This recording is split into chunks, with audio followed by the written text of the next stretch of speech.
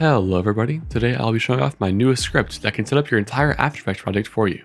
Run the script via File, Scripts, and Run Script File and select my script. A new window should pop up. Select the folder button and find where clips are stored. Once you've done that, you can select an effect to apply to your depth layers. Then select the way you've organized your clips. The last two options are optional. RGB depth refers to depth layers created with red, green, and blue instead of grayscale, and will convert them to grayscale using the free HCL Math plugin. The last option will create an output text log from wherever the script is in your files, noting everything it did. This can be helpful for me if the script crashes. Hit setup and wait a minute as it runs through the whole thing. The script may take a minute or two, and even if it looks like it stopped, that's normal, don't worry. Once it finishes, the screen will refresh and everything should have loaded properly. You can see here that a main composition was made, as well as folders and subfolders for each scene and individual clip.